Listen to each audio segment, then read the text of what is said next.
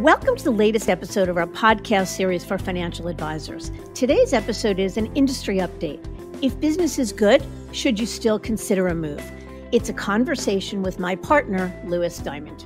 I'm Mindy Diamond, and this is Mindy Diamond on Independence.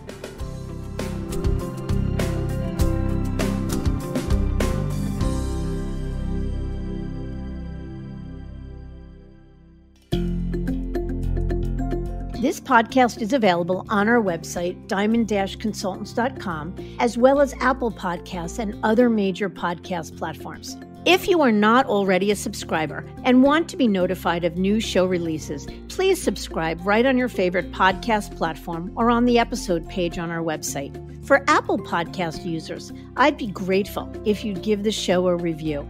Your input helps us to make the series better and alerts other advisors like you who may find the content to be relevant. And while you're at it, if you know others who are considering change or simply looking to learn more about the industry landscape, please feel free to share this episode or the series widely. Many advisors are coming off their best years ever, driven by increased client demands and a run-up in the financial markets. So it seems odd that there has been a streak of record movement over the last few years. Why would anyone disrupt momentum and take on the risk and hassle of a move, opting to change jerseys or break for independence when things are good? The fact is, regardless of where an advisor practices, there is no perfection. And while things might be great today, tomorrow could be a different story, as evidenced by the recent roller coaster ride in the markets. No doubt, any move is disruptive, a ton of work, carries plenty of risk, and isn't for the faint of heart. But for those who are in the steep part of their growth curve, the calculated decision to take a step back and reassess is that much harder. But it's a sacrifice that many are making. The real question is why?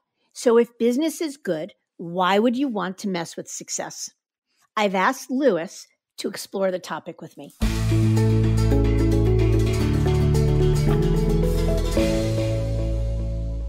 Lewis, thanks so much for joining me again. Yes, of course. Happy to dig in. Great. So let's first take a step back and talk a bit about how the notion of considering change might come up in the first place. So to me, the answer is twofold. The first part is advisors who take the time to work on the business instead of in it. And the second part of the answer is when the pain of staying just becomes too great and mild frustrations really build up to something that is unavoidable or you can't ignore. So the first part, working on the business instead of in it, easier said than done. What this means is that there's a case to be made for why an advisor might take some time to fix what's not broken, especially those that are in extreme growth mode. Clearly, nothing's really broken. They're doing extremely well. But it's a smart business practice to periodically take a step back from the day-to-day minutia of the work and begin to work on the business instead of in it. It is always intoxicating to be into the day-to-day, to focus on what you really love and enjoy, which might be investments or bringing in new business or meeting with clients. But it's the critical step of taking stock of your business goals, how it aligns with your current firm, and where your business is trying to go. It's this time and reflection that helps an advisor work on the business instead of in it. For others too, it might be as simple as asking yourself if your current firm is still the best possible place for your practice. Does your current firm allow you to serve clients unhindered, grow your business without limitation? And are you paid fairly for the work you do? For others, it may be conducting a more targeted strategic due diligence on the industry landscape.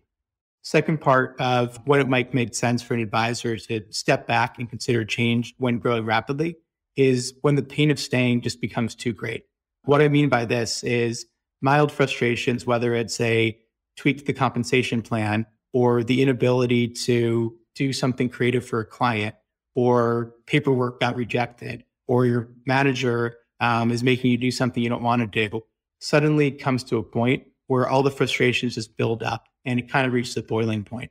And then maybe there's a straw that breaks the camel's back that just makes it so that you're just so fed up that you've lost kind of satisfaction in what you do.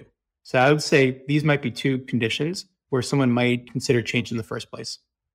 And let me ask you a question. I mean, we'll get to sort of under what scenarios someone might choose to explore options, even though they're growing quickly.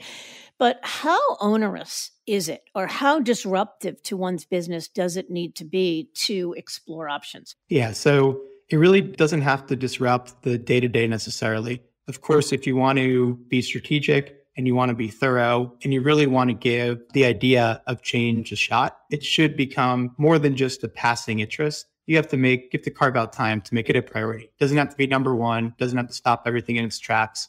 But from what we've seen, even advisors who decide not to transition, they'll allot a certain amount of time, whether it's 1 month, 2 months, 3 months, and set a goal for kind of when they want to be done with their due diligence, with the goal of coming back with an objective answer on whether it makes sense to consider change in the first place. So it really doesn't have to be disruptive. We always find that it's time well spent because you either recommit to your firm from a position of strength and can make peace with some of the frustrations you're feeling, or you make the big decision to move because you found something that's better. So short answer is, doesn't have to be disruptive if you're strategic and thoughtful, and if you're not on a whim just taking meetings and taking calls. So if you work with a professional like Diamond Consultants or any one of our peers, and you look at the right things for the right reasons, it can actually be relatively streamlined. Yeah, I would agree with that. I think one of the terms we use is to say there's two different kinds of exploration. There's armchair exploration, where we or someone like us will educate you from on high, give you an objective perspective about what the options are. And the other is active exploration, where you're actually going out and taking meetings. But one other quick question. Does it burn political capital to go to a firm, take a meeting, and ultimately decide that you're not ready to make a move? Yeah, it's a great question. If you handle the situation properly, it absolutely does not burn political capital. Every firm that you might speak with knows that it's a long shot, that they're going to earn your business and that you're going to move. They know how much work and effort goes into making a change. And they can't have an expectation that you're speaking with them and you're going to move forward. Where you could burn political capital is if you engage and then go silent, if you engage and go really deep and then kind of back off. Or if a firm feels like you're just asking a bunch of questions for the sake of asking questions and aren't really serious about moving forward. You're kind of more of a tire kicker. So I think as long as you're clear about your intentions and you communicate how motivated you are, kind of what you're thinking, it's very easy to gracefully step back and still be able to come back to a firm with open arms if you handle yourself in a professional and really just human way.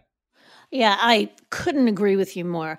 I think you're absolutely right. It's all about how you handle it. And I think that managers or recruiters from wealth management firms welcome the opportunity to develop relationships. And they know that those relationships often take years to build, so that the first or maybe even the fifth time they have lunch or take a meeting with an advisor isn't going to be the time that advisor is going to move. But just like in our business, I mean, we work at a glacial pace and we're all about relationships, not necessarily moving every advisor we talk to. So I agree. So then let's get to it. Under what scenarios does it make sense for a rapidly growing, successful advisor to even give a second thought to conducting due diligence or transitioning to another firm or model? And I know we've broken this episode. We're going to talk about several. So I'll let you take the first one, Lewis. Yeah, sure.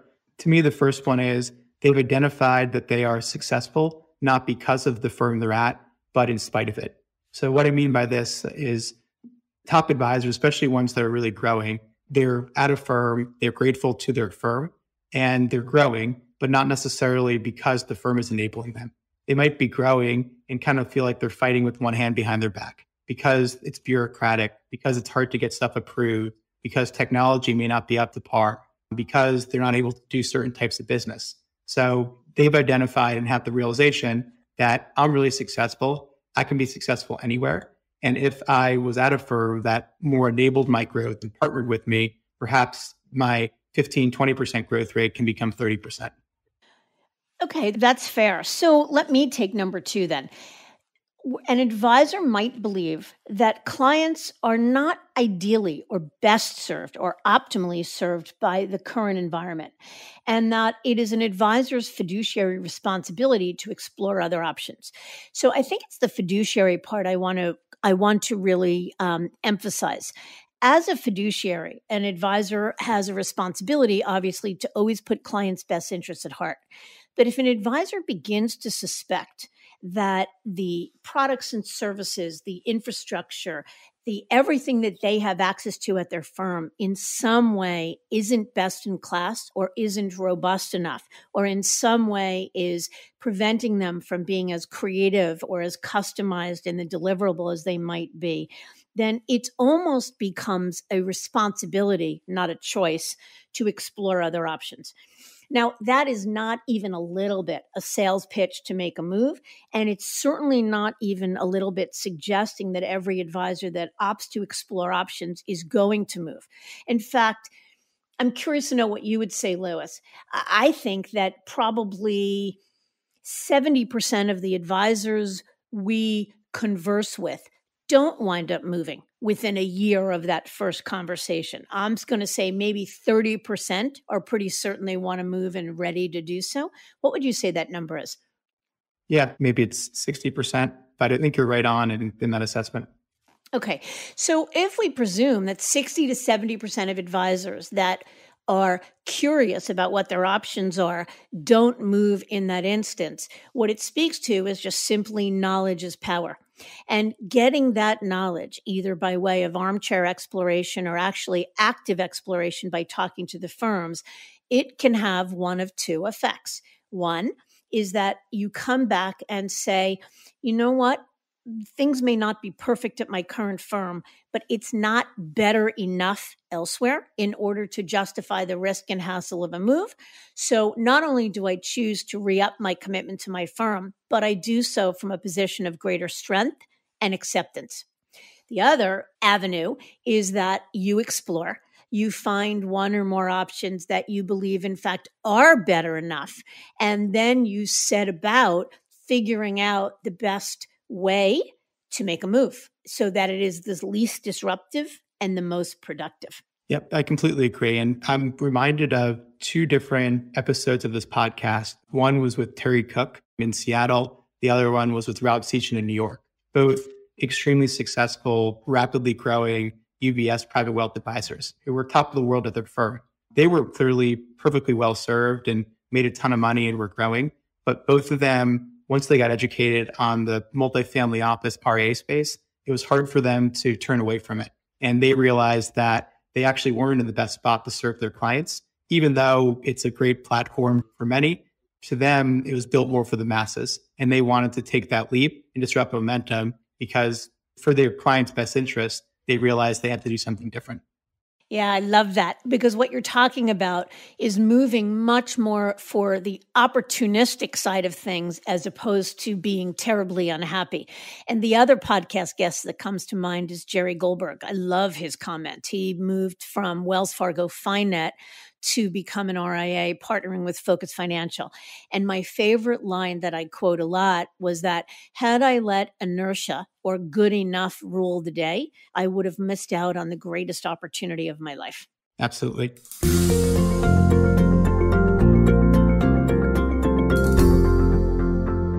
I'll take the third one here, and that is an advisor becomes so unhappy with their current firm that they're willing to risk taking a step back because they expect that improvements will resolve their discontent and enable them to take many steps forward. So, like we've talked about, moving will disrupt growth. It's a couple of months of moving the book, of prospecting slowing down, of focusing all your time, energy, and effort on making sure your current business is locked down and is comfortable. So you wouldn't do that unless you believe that this slowdown in growth is going to be investment into growing a lot faster in the future. This may mean joining a more boutique firm that you feel like you'll have more control, or a more bespoke brand or platform that will help you target a certain segment of clients. It might mean going independent and realizing that having control over your own brand, being able to use social media, being able to open up new lines of revenue is going to help you grow that much faster. So you would only do this if you really believe that your growth would be not just helped, but significantly helped at a new firm. And that's where someone who's growing might risk taking a step back. And do you think that that relates to the concept we talk about a lot of shrink to grow? I think it could. Not every advisor has to leave behind a large block of business or a large client in order to move. But for some, they make peace with the fact that not everything's going to come. I may not want everything to come. And then in order to sustainably grow into the future, maybe I should shrink either the number of households I'm working with, or let's get rid of the institutional business and focus on the high net worth, or let's get rid of these clients that are productive, but they're sucking my time away. And it's the notion of focusing more on the right things and doing it in the best possible environment. So I guess it could relate to shrink to grow, but doesn't always have to. Yeah. Okay. Number 4, an advisor's finding less enjoyment and satisfaction in the day to day, even though they're growing and earning more than they ever did before. So the advisor's crushing it, but looking to regain their drive and motivation for the business. And we hear this a lot. It's just not as fun as it once was. And while we talk about an advisor being a fiduciary and looking to do things for the best interest of the clients, you might say, so how would it be okay to entertain a move if it's only about making me, the advisor, happier? And the answer is maybe you wouldn't. But the reality is a happy advisor is a good advisor.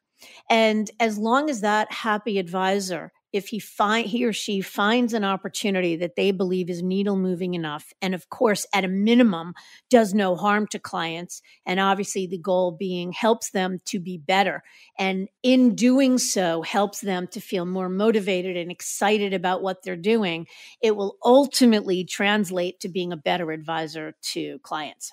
I think it's exactly right. Yeah, I'm reminded of an advisor that I'm working with currently he's probably 60 at one of the major wirehouses and is very able to take his firm's retiring advisor program. It would net him close to 2.5 times his current production, and it's relatively easy and simple. He has probably 8 to 10 years left to work. So moving isn't necessarily about the extreme long term, like it might be with some advisors. But for him, he wants to really enjoy the last couple of years of his career. He wants to be reminded of what it was like to get started in the business and what it was like leading up until his firm became more bank dominant. So he's someone also who's growing, but is willing to invest in the happiness of the end of his career and maybe also work longer, not because he has to, but because he'll now have fun again and is looking to, again, enjoy himself. And what we always say, live his best business life. I actually love that example because most brokerage firms have created these retire in place programs, succession programs that we talk about a lot. And those programs enable an advisor to monetize their life's work in place. And so it makes it easier and it makes a better case for staying put and never moving. But so if you combine the notion that an advisor is doing incredibly well because market conditions are cooperating and because the firm's support is allowing them to do well, so they're growing. And at the same time, in the next 5, 10 years or whatever it is, they know that they're able to monetize at the end of the day. That's a lot of reason to stay put. But still in all, as per your example, and I can think of a bunch of them as well, it's not enough just to be good enough today. With this more ever expanded or more robust waterfall of possibilities, advisors want more for themselves, more for their clients, more for their team, and more for their business. Well said. I completely agree. Let's do number 5 here. So this is an advisor who has a vision. They want to build an enterprise via organic or inorganic means. Inorganic means, meaning through recruitment and acquisition of independent firms or of advisors looking to retire, and then have true ownership over their business. And this is something that at many firms is not necessarily possible in the current environment. Right now, we're in a steep part of the M&A growth curve of the industry. There's more M&A activity than ever before. Valuations are way up, and for good reason. A wealth management business is extremely valuable. It has predictable revenue, and it's one of the most efficient ways for a large firm to grow even larger, or even a medium-sized firm to gain some scale and to pick up valuable human capital. So this is one where sometimes your vision for the future is just divergent from what you can accomplish with the firm. We work with advisors all the time who are actually pretty happy. They like their firm, it's served them well, and there aren't really many complaints other than some mild ones. But they are just so focused on what's next that they're not really willing to make peace with not being able to do what they know is possible. So this is one where nothing against the firm, but you just have a vision that's different from what you can accomplish internally. I love that one. And I'm reminded of a female advisor you and I are working with that has been incredibly happy, incredibly successful, and absolutely loves her firm. But there is this gnawing feeling that she has more to do and knows that the only way to be more creative, to offer more to clients, to do more, is to likely build her own firm. And while that is probably a 3 to 5 year project, not something she's looking to do tomorrow, and she's relatively young, she knows that she won't want to end her career as an employee of a brokerage firm. So we see that all the time, and that's probably one of the most exciting parts of our job. Let me take number 6, and I like number 6.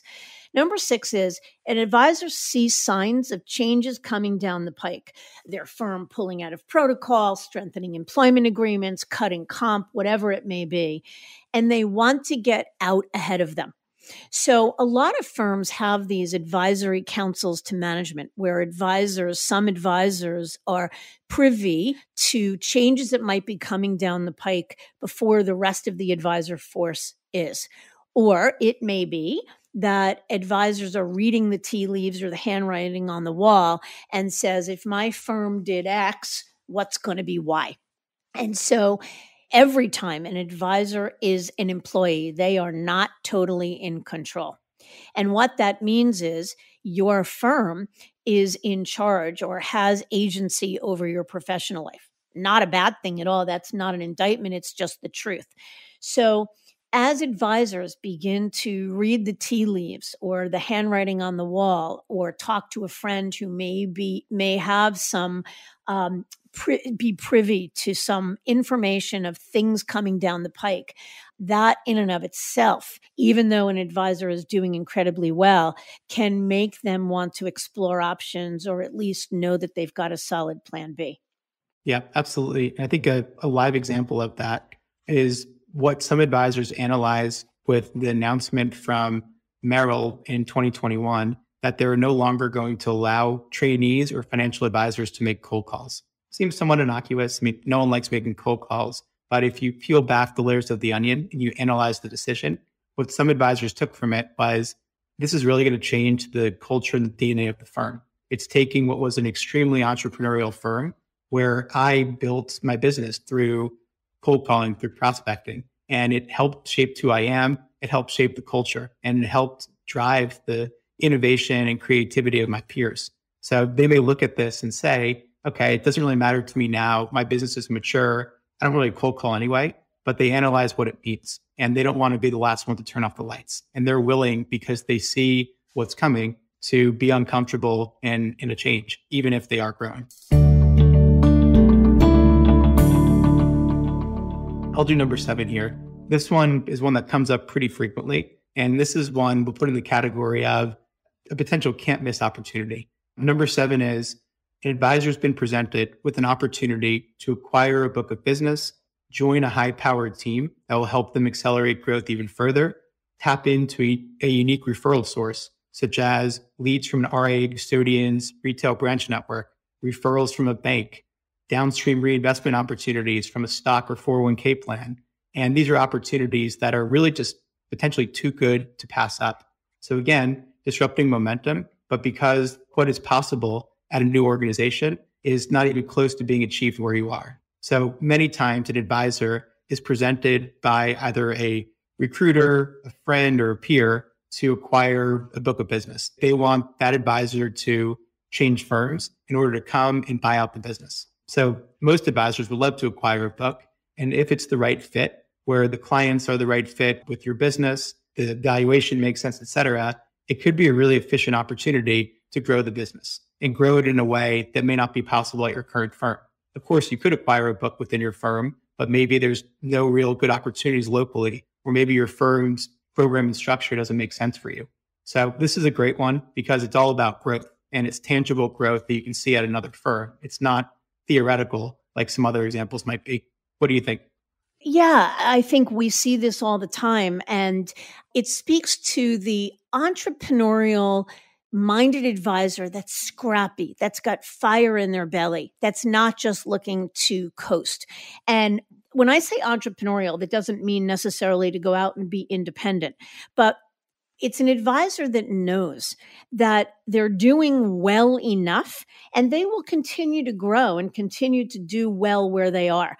But they've got, just like the female advisor example I gave a couple of minutes ago, that advisor has a fire in her belly that she could be enormously successful for the rest of her career. And she's got a long runway in her career and do just fine and retire from her firm. They love her. She loves them.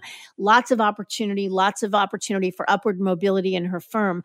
But it doesn't satisfy a need to do something more. And that's what it's about. So we're talking about advisors that are growing, that are doing well. No one's arguing with that. But they want something more than they can get from their firm or model. And they're willing to potentially take a step backwards because it's disruptive and a hassle, not only to move, but to do the due diligence in order to achieve it. All right. The eighth one on our list is when a child, a family member, or even many teams have employees that are partners where they see themselves as family. And even though I might be growing, I might be close to retirement, I'm willing to put in the work to make a move because I really want to maximize the possibilities for my next generation. So we talked about the firm's retire replace programs. This is a prime example. Easy enough to take it if you're a retiring advisor, but perhaps you're uncomfortable with the future of the firm. You're uncomfortable about where the firm's going. And as a result, you've decided that you're going to disrupt momentum and go somewhere else for the benefit of your family member or for your team. Yeah, that's an interesting one. I'm reminded of a couple of examples of an advisor that I moved from Merrill Lynch to Morgan Stanley. It was probably beginning of last year. And this was an advisor that was absolutely loath to move, had been with Merrill his entire career, loved Merrill, and was even protective about even a lot of the changes that Merrill was enacting that were coming down the pike. But when his son, Stephen, who was right out of college, joined the business, he began to look at his business and the firm and the changes coming down the pike through a totally new set of eyes. And while what was happening at Merrill Lynch would have been more than good enough for him, he wanted something different for his son and went through the hassle of making a move in order to get it. Yeah, I love it. I'll take the last one to round out our list. And it's to capitalize on the battle for top advisor talent. Recruiting deals are at all-time highs, not just the percentages, but also the structures that have become much more advisor-friendly. And while deals show no signs of slowing down or normalizing, we unfortunately do not have a crystal ball. So if you do believe you have a move in your future, you might consider doing so while a multitude of quality firms are willing to pay a premium for top talent. Related to this would be that selling your house top of market makes good business sense. Firms value books that are growing. They value businesses that have shown a consistent track record of growing absent market returns. So if your business is in a good spot, you're in the driver's seat even more.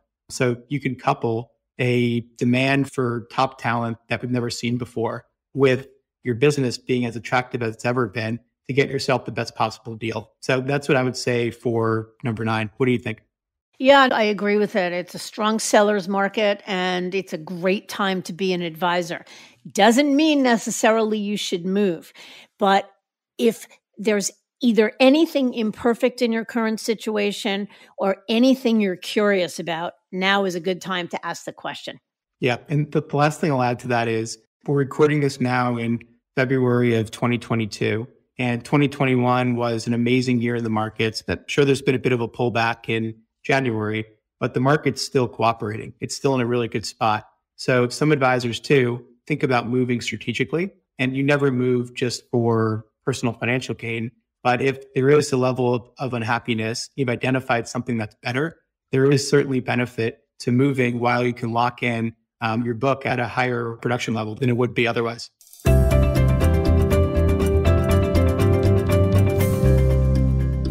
So the reality is that changing firms, when done for the right reasons, has the potential to create greater opportunity for growth.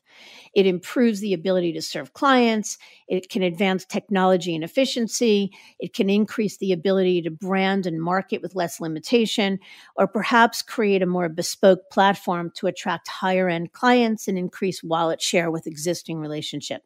It makes sound business sense to stay informed on the changing dynamics of the industry and the opportunities available, even if you're content and growing, because that knowledge allows advisors to make proactive decisions from a position of strength, as opposed to reactive to changes in the environment. So, Lewis, I want to thank you for joining me. Absolutely. This is a fun topic, and I would certainly encourage advisors that are crushing it to take this as an opportunity, as a kick in the butt to be proactive. Your worth is much more when you are growing. We see it on the M&A side of the business all the time. Firms want businesses that grow. So take advantage of where you are now to grow more into the future and take advantage of a better economic situation.